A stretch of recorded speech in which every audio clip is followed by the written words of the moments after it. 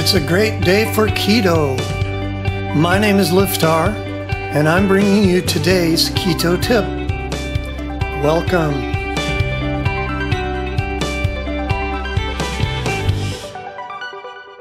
Today's keto bite: stress and keto weight loss. Stress and keto weight loss usually don't go well together, but it actually works two ways. I personally have a genetic predisposition to anxiety, panic, and depression.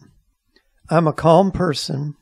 I don't have any great fears about life or anything, but when something in my life is off, and it can be my diet or something really big happens, I will have anxiety responses that don't make sense to me. For instance, when my anxiety panic system is active, the simplest act can create a fight or flight response in me. And I mean really simple act like reaching for a doorknob. That's because the doorknob isn't really scaring me. It's just the thing I happen to be looking at or reaching for when my stress hormones go haywire. So my stress hormones create a panic feeling.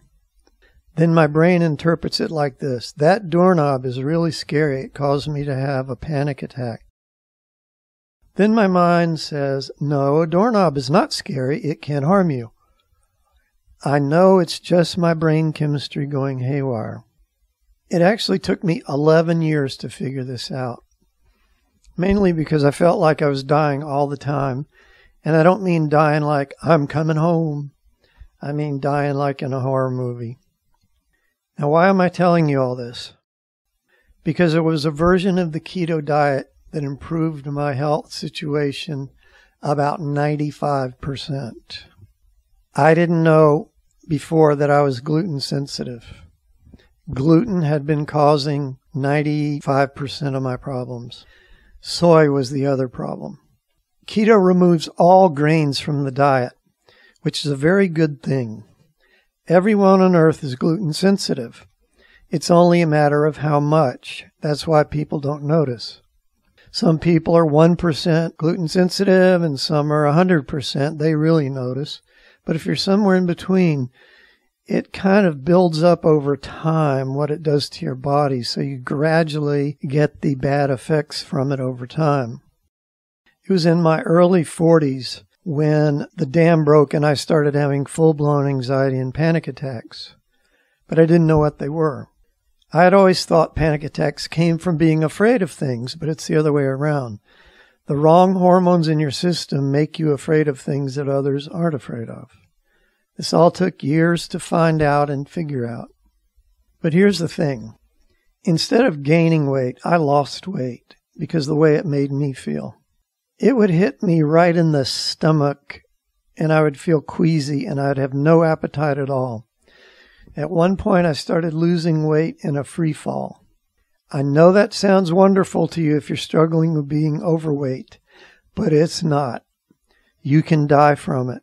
I was getting close before I found the diet and stopped eating the grains. Here's the catch. Your body is not like mine. You are unique. Most people react to stress by overeating. It depends on which hormones get released and which hormones your body can produce. I have a very specific genetic pattern that created mine, and most people don't have what I have. Most people go the other way. The most people try to stop bad feelings of stress with a short-term food rush. That quickly adds up to way too many calories of the wrong kind. This means you have to take a look at your life, see where the stress is coming from, see what you can do about it. Are there people in your life that you can see less of or cut out completely? Are there things that you do that stress you out that you think you have to do, but if you really think about it, you don't really have to do them? There's a lot of habit involved. So just step back and take a look. What can I remove out of my environment that causes me stress? And then there's techniques you use within yourself, and we'll go into some of those in the next post. Stress and keto weight loss is kind of like a puzzle, but it's not complicated, so don't stress out. Meanwhile, chill out, relax. Don't take everything as life and death. You'll be a lot happier.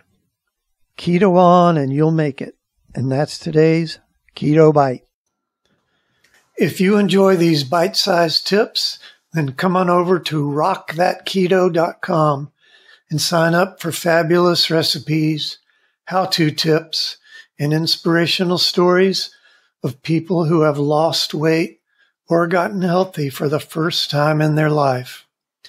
If you're ready to dive in and start losing serious weight, we have a foolproof 30-day plan all laid out for you.